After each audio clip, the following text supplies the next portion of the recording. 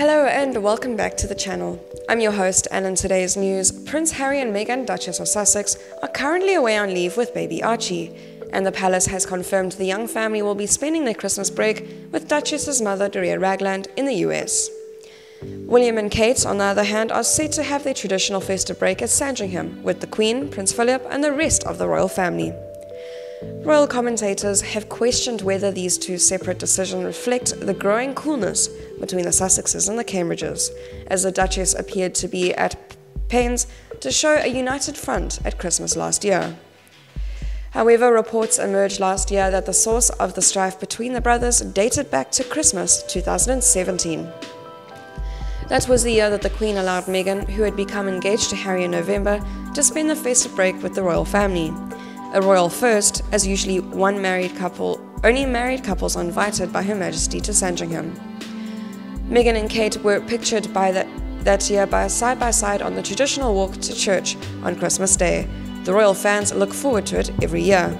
It was read as a sign that the royal family had welcomed Meghan with open arms, and that the Duchesses were kindling a friendship together. However, royal author Katie Nicholl, writing in Vanity Fair in November 2018, claimed that the royal brothers actually began to fall out that Christmas. Miss Nicholl wrote, "According to one of the prince's mutual friends, there was a fallout last Christmas when Harry told William he didn't think his older brother was doing enough to welcome Meghan into the family. The friend said, Harry felt William wasn't rolling out the red carpet for Meghan and told him so. They had a bit of a fallout, which was only resolved when Charles stepped in and asked William to make an effort. That's when the Cambridges invited the Sussexes to spend Christmas with them. Harry and Meghan stayed with Kate and William at Amner Hall, which is very close to the Queen's residence at Sandringham Hall, over the festive period of 2017.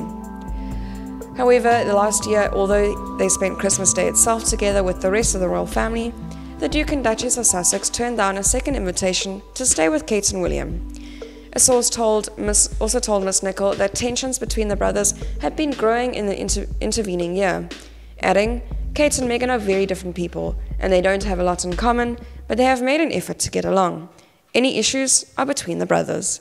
Thank you very much for listening, and we'll see you next video.